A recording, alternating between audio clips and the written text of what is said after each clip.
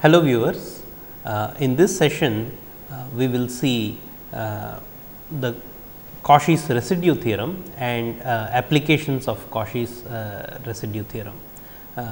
So, we will conclude this course with the applications of Cauchy's residue theorem. So, we have seen that the coefficients in the Laurent series expansion are unique, okay? And then we have the following corollary to Laurent's theorem. Okay. So, let f be analytic in B prime A r, okay, and so it will have a Laurent series expansion in B prime A r. Okay. So, the behavior of f can be predicted around A. F has 1, f has removable singularity, excuse me, singularity at A. If in the Laurent series expansion of f around A,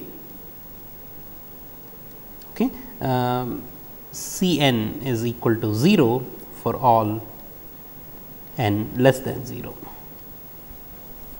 Okay. So, I am assuming the Laurent series expansion has the form sigma C n z minus a power n from minus infinity to infinity. Okay. So, if the coefficients with n negative are all 0, okay, then the nature of singularity at A is removable, which means f can be made to be an analytic function in all of B A r. Okay. So, f has likewise f has a pole of order m greater than or equal to 1, okay, at A, if in the LS expansion, okay, I will just say LSE for Laurent series expansion of f around A, C minus m is non-zero, okay, this particular m C minus m is non-zero and C n is 0 for all n less than or equal to n strictly less than minus m. Okay. So, we have seen such a form earlier. Okay. So, I will go back to the following that we have proved few or couple of sessions ago. Okay. So, if f had a pole of order m, we showed that f of z has this form. Okay. Okay, and we called this part singular part. Okay. So, you see that this C naught is the C minus m under discussion currently, okay, and then everything I mean the coefficients of z minus a power minus m minus 1 onwards on the negative side are all 0. Okay. So, this is exactly what we are stating now. We are saying that if f has a f has a pole of order m at A, if in the Laurent series expansion C minus n is 0 for all minus n less than minus m. Okay. So, that is 2, okay. And then 3, it has an isolated, okay. So, f has an isolated essential singularity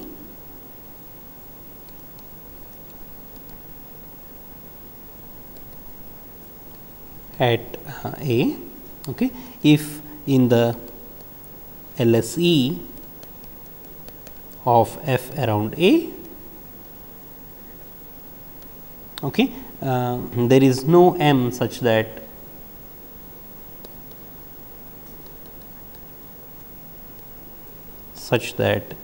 C n is equal to 0 for all n less than minus m. Okay. So, or in short it is the opposite of 2. Okay. So, it is the opposite in the sense that you have infinitely many non-zero C n's occurring on the negative side or in the negative integers n. Okay. So, so that is an isolated essential singularity. Okay. So, that is just a restatement, okay, and it follows from the restatement of what we have already seen, and it follows from Lorentz series or Lorentz theorem. Okay. So, it is a corollary, and we will make a definition as follows. Okay. So, suppose that f is analytic in B prime A r in the deleted neighborhood of A, okay, and that f has a pole at A. Okay. Then the residue of f at A is the unique coefficient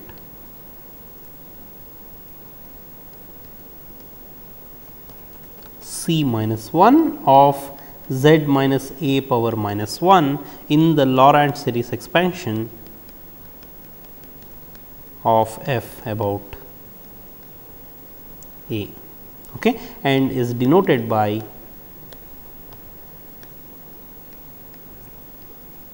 RES residue of f at A. Okay. So, we can actually make this definition even for an essential singularity, okay, but we will confine ourselves to poles of f at A. That is the residue of f at A. Okay. So, going back to this form once again, the C m minus 1, okay, will be called the residue of f at A. Okay. So, look at this form of f, and then that is the residue. Okay. So, we proved, I mean using the Lorentz theorem, we proved that such a C m minus 1 has a definite form, okay, and we showed that that is unique. Okay. So, we will call that the residue of f at A. Okay. What is the use of that residue? Once again I will go back to that session where we saw the following lemma. Okay. We said that that C m minus 1 becomes important when we try to integrate f around gamma, a simple closed curve gamma. Okay. So, where this singularity A lies inside of that gamma. Okay. So, then the coefficient of 1 by z minus A is the only term that survives when you integrate f over gamma. Okay. So, so that is okay, that is the content of the following theorem in this restricted sense. Okay. So, we call this theorem the Cauchy's residue theorem or a version of it really, okay, confined only to poles of f. Okay. So, let f be analytic inside and on a positively oriented contour gamma, okay, except possibly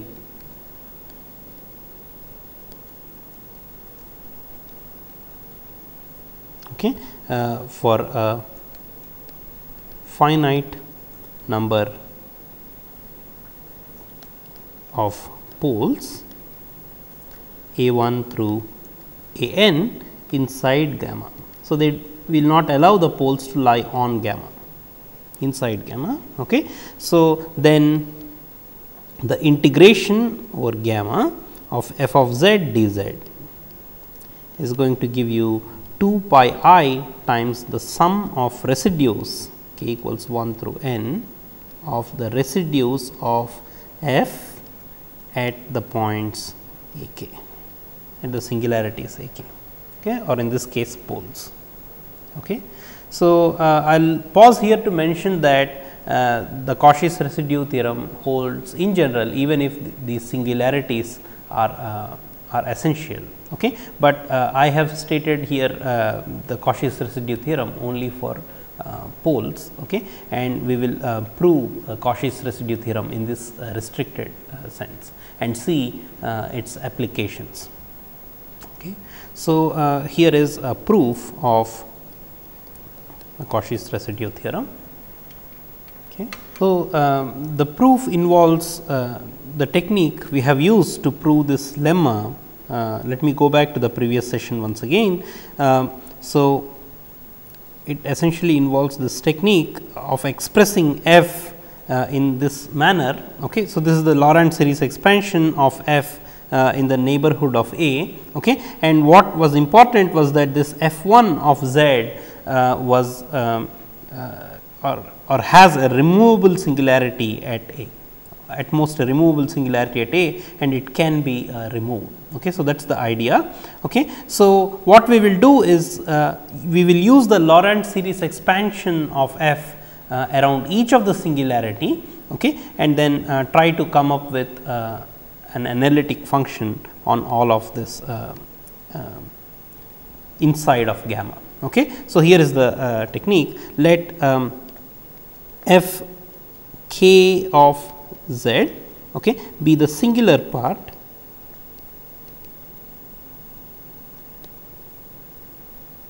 of the Laurent series expansion of okay, of f about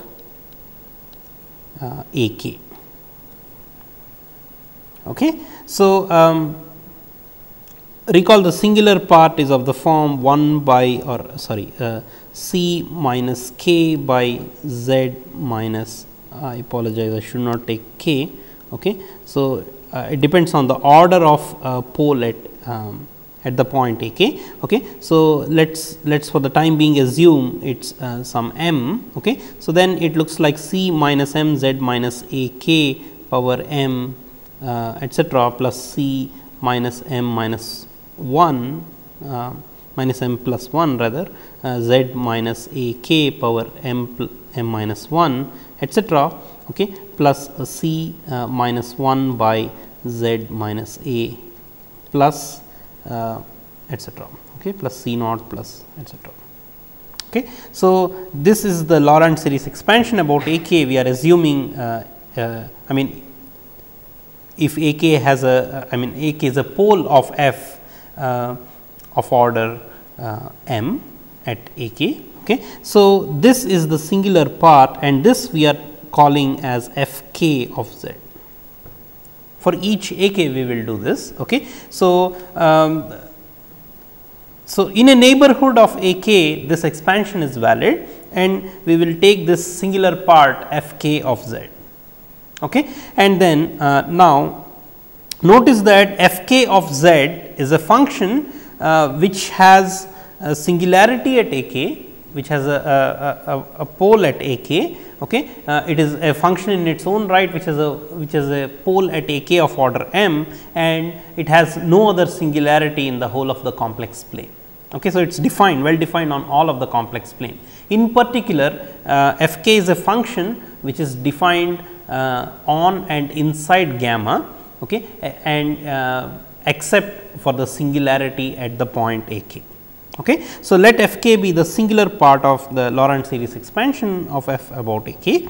So, what we can do is so this is for k equals 1, 2, so on until n. So, then what we can do is we will construct a new function g equals f of z. Okay. So, g equals f minus sigma k equals 1 through n of f k of f k. Okay. So, like I mentioned, each of these has singularities at respective a k's and they are analytic otherwise. Okay. So, on all of the complex plane except the point a k, all these functions are analytic. Okay. So, f minus this singular part, okay, in a neighborhood of a k will look like that. Okay. And then and so this has a removable singularity, okay, has removable singularities.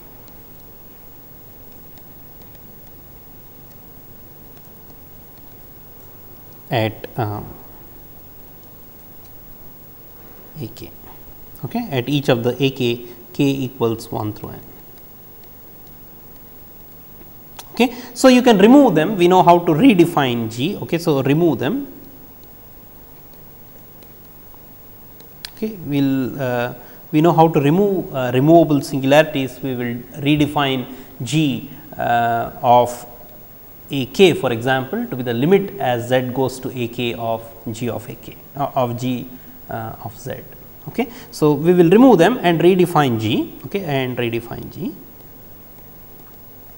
So, we will exchange G with that new G, the redefinition of G, okay, and then so now G is analytic after this redefinition, analytic on and inside gamma.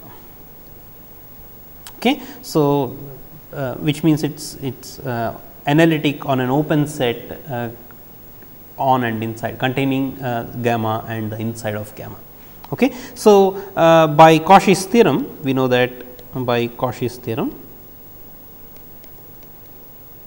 now we know that the integration over gamma of G of z dz is 0. Okay. What that implies is that the integration over gamma of, well, G is f minus sigma f k. Okay. So, integration over gamma of f dz, okay, minus sigma k equals 1 through n. So, I am actually exchanging the integration and the summation, because this is a finite sum, we can definitely exchange the integration and the summation here, integration over gamma of f k of z dz, that is equal to 0. This is basically your G.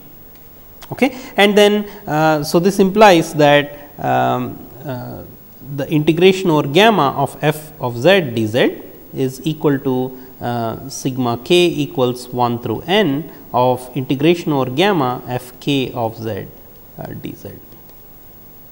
Okay. But we know something about this integration, we have already shown earlier this lemma. Okay. So, this lemma we have proved that this is nothing but 2 pi I times that coefficient of z minus a power minus 1, which is c minus 1 in the current context. Okay. So, this is equal to sigma k equals 1 through n. We define c minus 1 to be the residue of f at a k. Okay. So, the integration over gamma of f of z dz is hence equal to the sum of the residues of f at a k. I apologize, I needed 2 pi I. It is 2 pi I times the residue of f at a k. Okay. So, it is 2 pi I times the coefficient of z minus a power minus 1. So, I have 2 pi I times that. Okay. So, that is the proof of this restricted version of Cauchy's theorem, Cauchy's residue theorem. Okay. And we will today see some applications of Cauchy's residue theorem. The first application to Cauchy's residue theorem is the argument principle. Okay. So, the argument principle.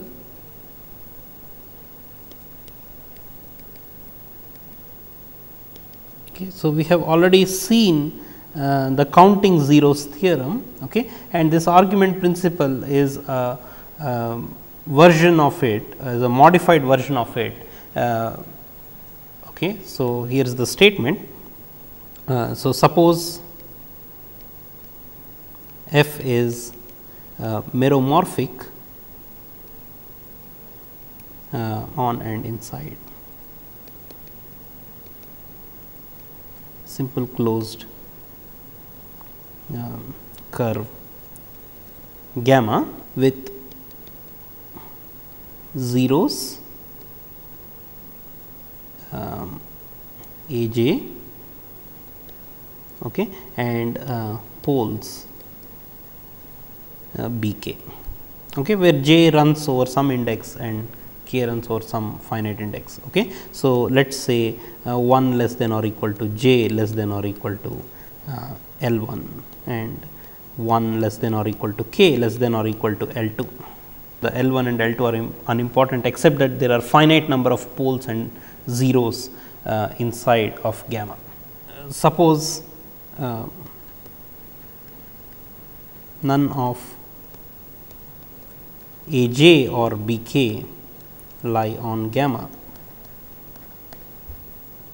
Okay. So, with this assumption, then the integration 1 by 2 pi I times the integration over gamma of f prime of z by f of z dz is going to give you capital M minus capital N, where capital M is the sum of orders of zeros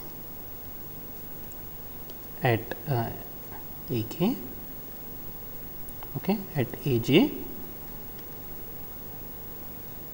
okay, j from 1 through L 1, okay, and N is the sum of orders of poles at B k, k runs from 1 through L 2.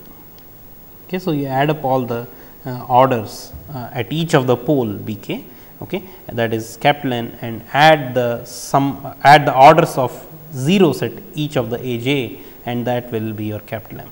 Okay. So, we have already seen the counting zeros theorem. We have encountered this integral, and there we showed that 1 by 2 pi I times integration over gamma of f prime by f dz is equal to capital M if f is analytic on and inside gamma. Okay. So, here it is a modified version if we have poles in addition to zeros. Okay. So, we are going to show that this integral will give us m minus n. So, proof, it is given that f of z has a 0 at A j. Okay. So, f of z, let us suppose, is equal to z minus a power h, or let me call that a 1 power h or a k power h in general. Okay. So, f of z is equal to, let f of z equal z minus a k power h k times some f 1 of z.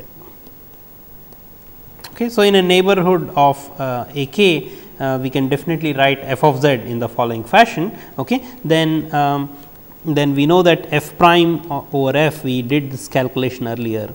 Okay. So, this gives us h k by z minus a k plus f 1 prime of z divided by f 1 of z. Okay. So, here we are assuming that 0 at a k has order h k. So, what that means is f 1 of a k is not 0. Okay. So, f prime by f has a simple pole, okay, at a k, okay, and the residue of f prime by f, okay, at a k is going to be h k. Okay. That is the residue. Okay. So, I mean this is this function is going to be analytic. Okay. So, this has its own Taylor series expansion in the neighborhood of a k. So, this is the only singular part. So, that gives us h k. Okay. That gives us that the residue is h k. Okay. Likewise, if that works for any k 1 through L 1, okay, and then let f of z in a neighborhood of pole, we will do the following. Let f of z equal z minus b j power minus m j times f 2 of z, okay, where f has a pole, okay, of order m j at b j.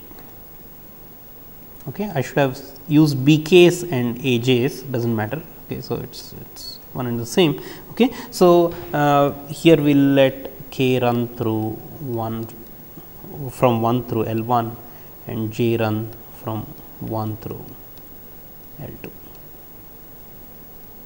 Okay. So, this f 2 need not be same for all of these j's. Okay. So, this f 2 is different for each of these b j's, okay. But nevertheless, what we have is f of z is of this form, okay. And this gives that f prime by f prime of z by f of z. Simple calculation shows that this is minus m j divided by z minus b j plus f 2 prime of z divided by f 2 of z, okay. And this expression is analytic in a neighborhood of b j, okay. So, it has its own Taylor series expansion. What that means is this is the only singular part of the function f prime over f, okay. So, that gives us that the residue of f prime over f at the point b j is going to be minus m j, okay. So, minus m j. So, that is it's the negative of the order of the pole at b j, okay. So, by residue theorem, then we know that the integration over gamma of f prime over f dz is going to give us this 2 pi I times the sum of residues of f prime over f at a k, okay. K runs from 1 through L 1, okay. And then plus 2 pi I times the residue sigma residue of f prime over f at b j, okay. J runs from 1 through L 2, okay. So, that gives us this is 2 pi I times the sum of orders of zeros is capital M and the sum of orders of poles is capital N, okay. So, that gives us m minus n, which is what we want, okay. So, that is the proof of the argument principle. Now, an insight into why this is called the argument principle, okay. So, if f of z is written as r e power I theta, where r of course, is the modulus of f of z, okay, and then theta is the argument of f of z, okay. So, f prime, what is f prime of z dz, okay. So, that is thought of as d of f of z, right, and this is d of r e power I theta now, because f is r e power I theta, okay. So, this is e power I theta times dr plus I times r d theta. Okay. So, once differentiating r, I get dr e power I theta, and once differentiating e power I theta, I get I times r e power I theta d theta. Okay. So, I can extract an e power I theta and then I get this form. Okay. So, 1 by 2 pi I times the integration over this gamma of f prime over f dz is really 1 by 2 pi I times integration over. So, f prime dz, I am using this form for f prime dz. So, f prime dz will give me e power I theta dr divided by f of z, which is r e power I theta, okay, over gamma, okay, plus 1 by 2 pi I times integration over gamma of r e power I theta d theta divided by r e power I theta. Okay. So, I am just using this and separating this integral into two pieces. Okay. So, I guess I have a I here, sorry, this is I r. So, I get I r e power I theta d theta. Okay. So, then this gives me after some cancellations, this gives me 1 by 2 pi I times integration over gamma of dr by r, okay, plus 1 by 2 pi I. Well, I cancels with I. So, I have 1 by 2 pi times integration over gamma of d theta. Okay. Recall r is the modulus of f of z, okay, and then theta is the argument of f of z. This gives us 1 by 2 pi I times integration over gamma of dr by r. Okay. This is nothing but the logarithm of r as it changes, okay, the logarithm of modulus of f of z, okay, as z varies over this gamma. Okay. So, you have here is the picture. Okay. So, you have gamma, some simple closed curve, okay, somewhere here, okay, and then your modulus of f of z. Well, firstly this gamma is taken by f to some closed curve like that, okay, possibly with self intersections, does not matter.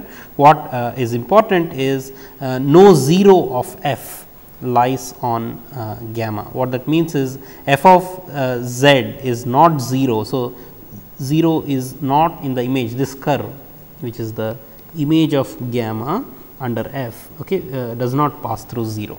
Okay. So, no 0 of f lies on gamma. So, this is your f of gamma. Okay. So, the modulus of f of z on gamma.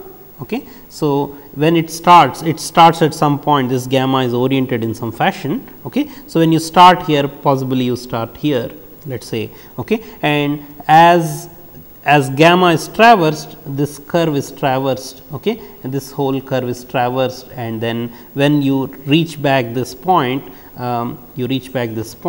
okay, and then modulus of f of z, whatever this is the modulus of f of z, this length of this segment. Okay. So, you come back to that point, okay, and this is log r between that point and that point. Okay. So, if I call this a, okay, so pardon my sloppiness, this is between a and a.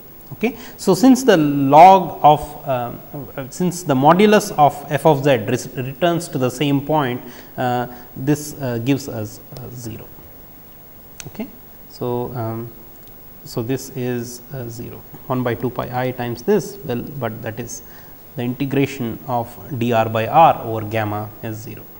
Okay. But we can't say the same about the other integral which is left out, 1 by 2 pi times integration over gamma of d theta. This picture okay, might give an impression that I assume that f of gamma does not surround 0, but that is unnecessary for the above proof. Okay. So, f of gamma could look like that as well, does not matter. Okay. So, does not matter, what I said above holds true, however, f of gamma looks like. Okay. So,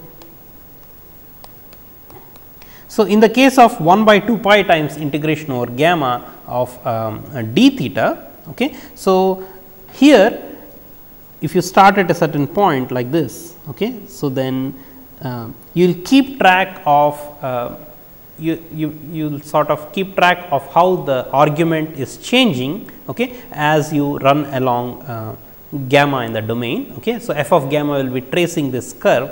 Okay. So, you will keep track of how the argument is changing. So, sort of when you rotate around 0, roughly speaking, okay, once you will pick up an argument which is 2 pi. Okay. So, it depends on the index of f of gamma around 0. Okay. So, this is actually the index of okay. So, we define the index anyway. So, that is the index of f of gamma around 0. So, this picks up this number picks up the change in the argument as gamma is traversed, okay, the change in the argument of f of gamma Okay. So this integral in essence picks up that difference in the argument, which is the index of f of gamma around 0, okay, and hence this is called the argument principle. Okay. So this theorem has that name because of this phenomenon. Okay. So that is the first application, okay, of Cauchy's residue theorem. So as the next application, we will consider applying Cauchy's residue theorem to evaluate some definite integrals, definite real integrals. Okay. So these are improper definite integrals. So this is application of Cauchy's residue theorem to evaluation of definite integrals.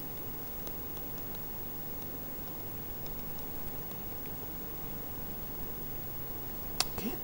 So let me start with the following example. So suppose I want to evaluate 0 to infinity dx by 1 plus x power 2 n. Okay.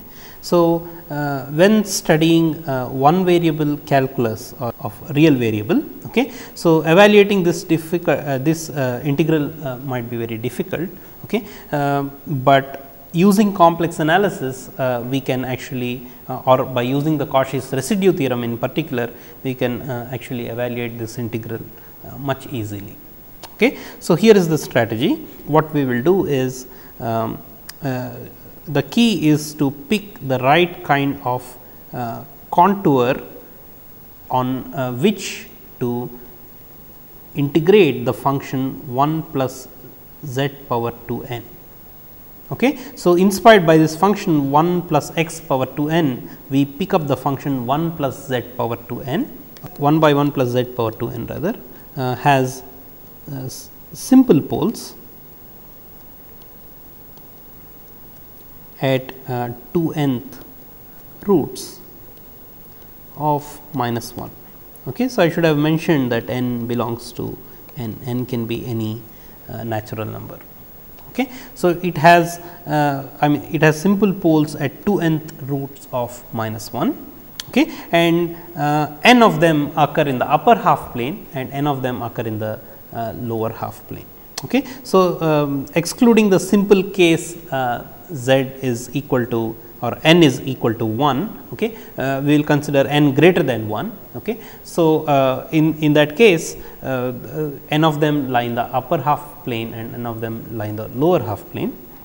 What we will do is we will pick a segment, okay, a sector of a circle like that, okay, which contains in the complex plane we will pick a sector like that. Here is the real axis, okay, and here is a sector of angle pi by n. Okay. So we know that this contains one root of z power 2 n plus 1, okay, namely e power I pi by 2 n. Okay. So e power I pi by 2 n is one root of z power 2 n plus 1, okay, 1 0 of that function, okay, and hence it is a pole of that, okay, and it is a simple pole, okay, and here is a sector containing that. Okay. So this is the real axis and this is 0 and this is the point r, a variable r on the real axis, okay, and so this point will be r e raised to I pi by n. Okay. And we will pick a contour here. With the contour we will pick is this is the join of these three smooth paths. Okay. So we start from 0, go to r and then traverse this circle, okay, and then come back along this path. Okay. We will call that gamma. Okay. So this we will call gamma, this we will call CR for a portion of the circle of radius r around 0. okay, and we will call the whole curve as capital gamma, okay, whole path as capital gamma. Okay. So, by Cauchy's residue theorem, what we know is that the integration on this whole path gamma of 1 by 1 plus z power 2 n dz is going to give us 2 pi I times the residue of the function 1 by 1 plus z power 2 n at the point e power I pi by 2 n. Because this function 1 by 1 plus z power 2 n is analytic on and inside this gamma, except at the simple pole e power I pi by 2 n. So, that gives us this thing. Okay. So, let us look at how to manipulate the left hand side to get the required integral. Okay. So, we can split the left hand side into 3 integrals depending on the 3 paths. Okay. So, the first path is 0 to r. Okay. So, that is the side I did not call any name. Okay. So, it is a real integral. Okay. So, it is from 0 to r of 1 by 1 plus x power 2 n dx. Okay. Since it is a real number, I can just use x. Okay. And then the second portion is the circle of radius capital R. Okay. So, on the circle of portion of the circle of radius capital R, I have 1 by 1 plus z power 2 n dz, and then I have the third portion, which is dz by 1 plus z power 2 n on the path gamma. Okay. So, this is equal to 2 pi I times, well, what is the residue of 1 by 1 plus z power 2 n at e power I pi by n. Okay. So, let us calculate that here in parentheses. Well, we know that is a simple pole. Okay. So, the limit z goes to e power I pi by 2 n of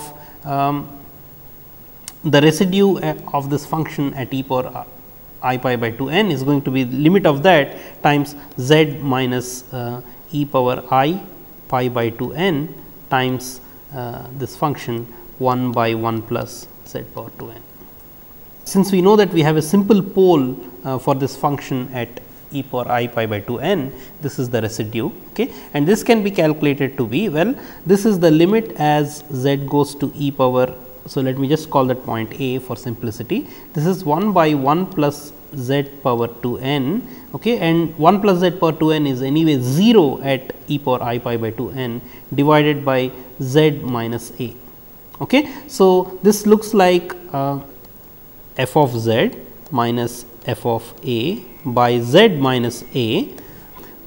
Here f of z is 1 plus z power 2 n, and we know that this has a 0 at e power I pi by 2 n. So, f of a is 0, okay, and then divide by z minus a. Okay. And so, we know that the limit as z goes to a of this is f prime of z at a, sorry, f prime of a. Okay. So, this is going to be the derivative of 1 plus z power 2 n, okay, evaluated at the point z equals e power I pi by 2 n. Okay. So, that gives us 1 by 2 n z power 2 n minus 1 evaluated at e power I pi by 2 n, okay, which gives us minus e power I pi by 2 n divided by n. Okay. So, this is divided by 2 n actually. Okay. And so, the right hand side, so this is all in parentheses. So, the right hand side here is 2 pi I times this residue, which is minus e power I pi by 2 n divided by 2 n. Okay. So, this gives us this is equal to, when we multiply 2 pi I to it, I get minus I times pi e power I pi by 2 n divided by n. So, the left hand side, if we look at the left hand side, one of the integral is on the circle of radius r, okay, or on the portion of circle of radius r of 1 by 1 plus z power 2 n. Okay. So, on C r dz. Okay. So, on C r the modulus of 1 plus z power 2 n, notice, is greater than, by the triangle inequality, this is greater than or equal to the modulus of z power 2 n, okay, minus 1. Well, actually in absolute value, but for large enough, for large mod z, okay, mod z is greater than 1. Okay. So, this modulus will be greater than 1. So, the absolute value of this will be equal to this by the triangle inequality of one kind. Okay. And so, this is and the modulus of z on C r is simply r. So, this is greater than or equal to r power, I mean this is equal to r power 2 n minus 1. Okay. So, this integral on C r 1 by 1 plus z power 2 n will estimate this. This on C r is less than or equal to 1 by r power 2 n minus 1, that is the denominator, okay, and then I have d z. Okay. So, the integration of okay, so the modulus of d z on C r. Okay. C r is a portion of a circle of angle pi by n. So, this gives me pi r by n times r power 2 n minus 1. Okay. And the point here is that when I let r go to infinity, so if I let r tend to infinity, so I will make this piece bigger and bigger, this sector of the circle bigger and bigger. So, this r tends to infinity. Okay. We are interested in r tends to infinity. So, this tends to 0 as r tends to infinity. Okay. So, on gamma r, okay, or on gamma we have, okay, on gamma we have z has the form e power r e power I pi by n. Okay. So, we are trying to parameterize this piece now. Okay. So, on this piece what we have is gamma of t. Okay. So, this can be parameterized like little r e power I pi by n, the angle is fixed, the argument is fixed. Okay. Here r varies from 0 to capital R, okay, or in or it the direction of this is such that r, you know, little r starts from capital R and goes until 0.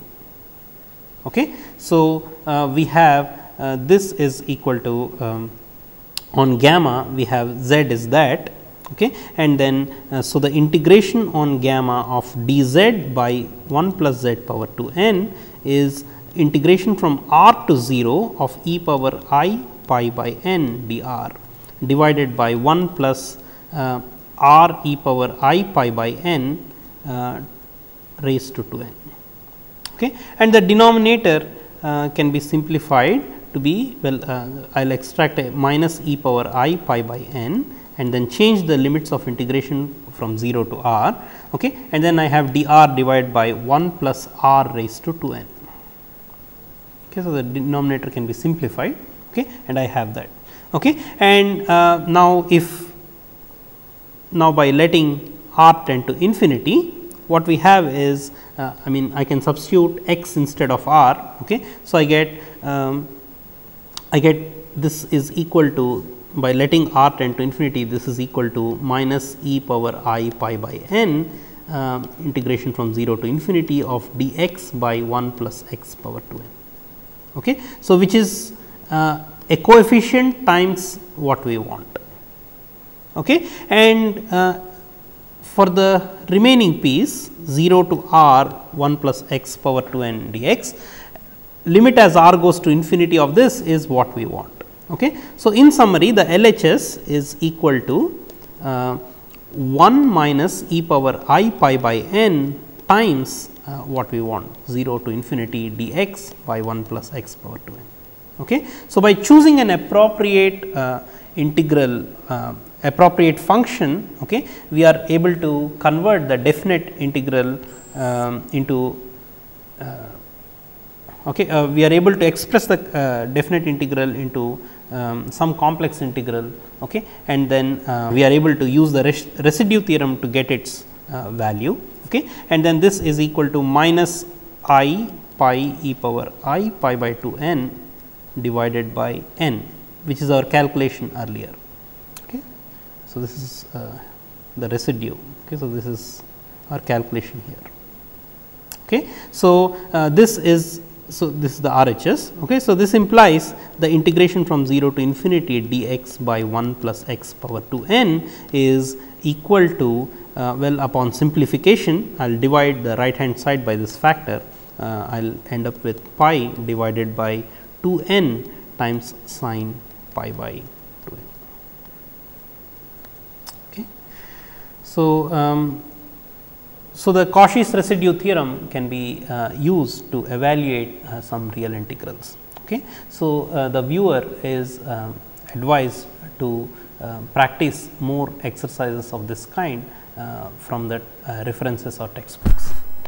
So, with this example I will conclude this course here.